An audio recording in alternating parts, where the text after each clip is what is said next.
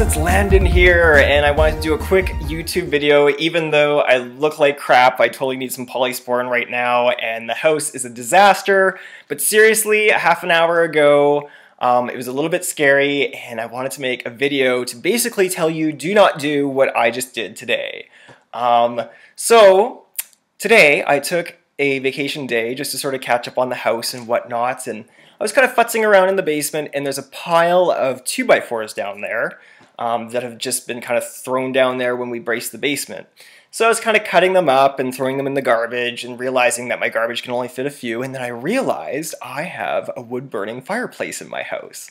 So I was cutting up more 2x4s and throwing them in the wood-burning fireplace, and, you know, was going a little bit overboard, let's say.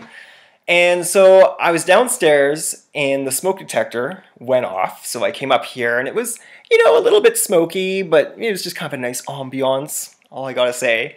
And so I turned off the smoke detector and then I look at the fireplace and it was all closed up. So like that's what my fireplace looks like, and you know, it's got doors and whatnot. But let's just say it was a little bit of a rager in there.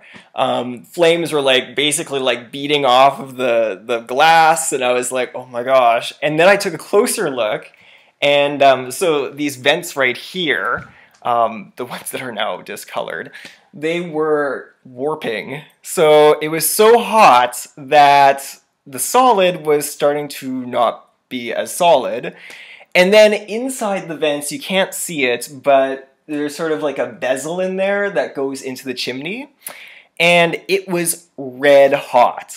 So I was like really freaked out. It was throwing off a lot of heat. I closed the vents to try to cool it down. So right now it's just coals.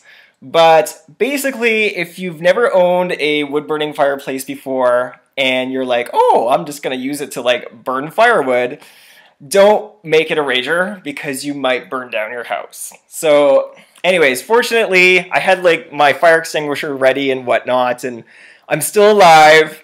But hey, you know, if someone buys a house and they have a wood-burning fireplace and they're like, hey, let's just like go crazy like I did, that's probably not a smart thing to do.